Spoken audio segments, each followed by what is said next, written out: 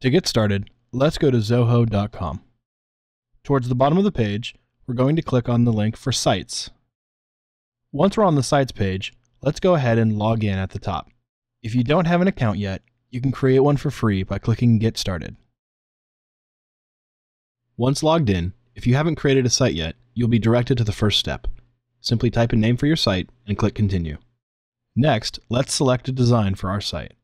There are a variety of themes to choose from. We can always change our theme anytime. For now, let's find one we like and click Apply. Now we are ready to start adding pages and content to our site. I'm going to start by changing some text and replacing a picture.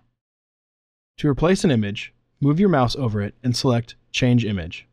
Select the file you'd like to replace it with and click OK.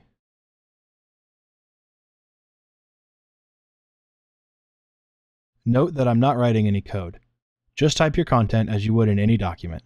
To delete an object, simply click the X in the top right corner of that object. Now I want to add a separate page to showcase my photos. To do this, let's go ahead and click on the New button on the left. I'm going to name this page Portfolio and click OK.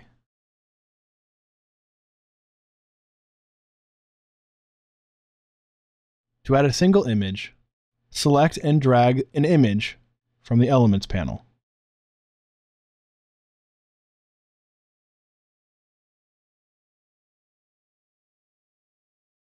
To add a group of images from Picasa or Flickr, first click on the Widgets tab, and then drag down Photo Gallery.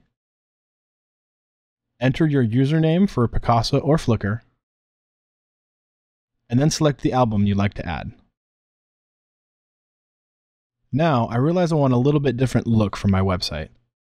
I can simply select a different theme by going to Themes, try another.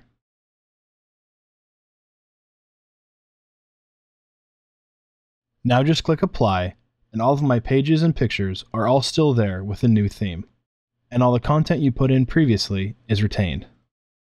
Now that I've created my website, I need to publish it. Let's click Publish in the top right corner. I have three choices for publishing my page. I can publish it under the free subdomain, or use a domain I already have, or even buy a new domain. For now, I'm going to select the free subdomain, and then choose a name and click Proceed.